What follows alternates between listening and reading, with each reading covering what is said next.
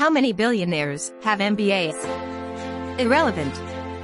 I don't think anyone became a billionaire as a direct result of doing an MBA, so even if you can find a 0.x% of all the billionaires having an MBA, it's still generally irrelevant to the root cause of their wealth.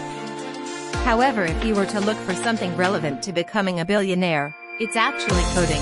Let's look at some examples. Bill Gates, the richest man in the world; Jeff Bezos, Mark Zuckerberg, Larry Ellison, Larry Page, Sergey Brin are among the top 15 richest people in the world. Numbers don't lie, and they paint an interesting picture. They tell you that if you want to be a billionaire CEO, you stand better chances if you know how to code. Learning to code has another practical advantage.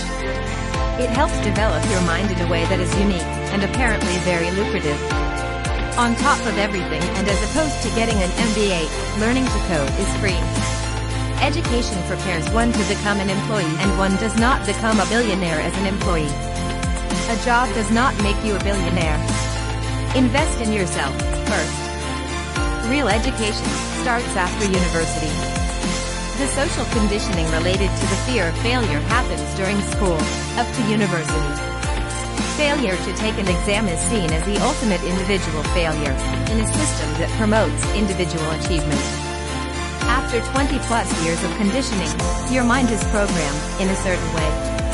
If you are lucky enough to be 6 figures in student debt as well, welcome to a world of financial bondage and conformity.